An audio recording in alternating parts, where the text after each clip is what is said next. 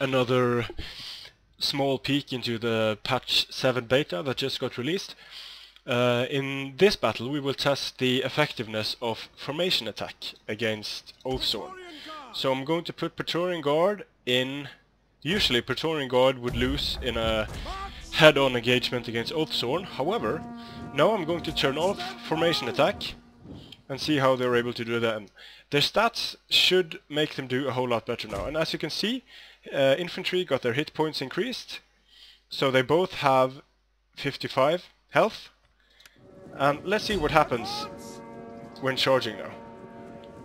I'm not going to use any abilities. The opponent might use some abilities.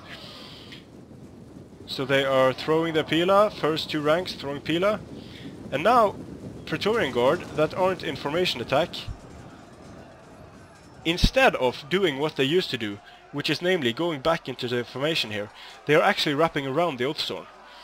And as you can see, they are doing what the barbarians used to do against them. Still, they are losing.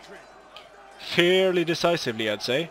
Because the Oathsworn still have their 35 charge bonus, while the Praetorian Guard have their 19 charge bonus.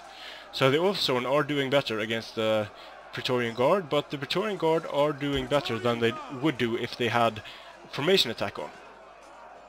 So now that I've lost quite a few guys here, I'm going to use the whip on them to give them a slight edge. And as you can see, the whip increased their melee attack and their weapon damage just very, very slightly. Now the armor piercing is 10, and for the Oathsworn the armor piercing is... well, I'm not able to see it right now, but here you can see the fight evens out because more of the Praetorian Guard are attacking the Oathsworn. So in this test, although I used the whip, the Praetorian Guard win with a massive 55 men remaining.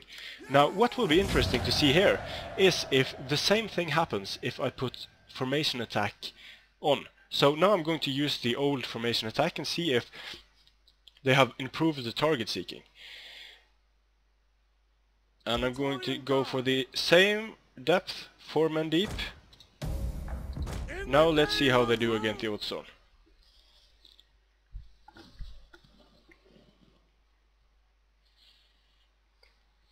I'm getting, this is of course, there are very few units on the field here, but I'm getting 60 FPS.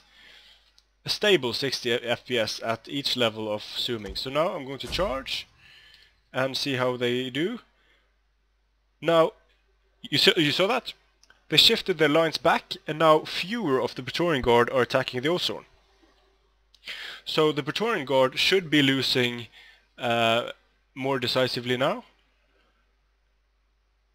But it looks like since fewer of the Praetorian Guard are fighting, then fewer are dying as well. But actually, this is really surprising. The Praetorian Guard survived this time with 60 men remaining. So, maybe because the general was in the unit, I don't know. But as you can see here, they are able to kill 84 Oathsworn on the charge. So that is potentially huge for how the heavy melee rushes of the more civilized factions with formation attack do. So thanks for watching, and see you again.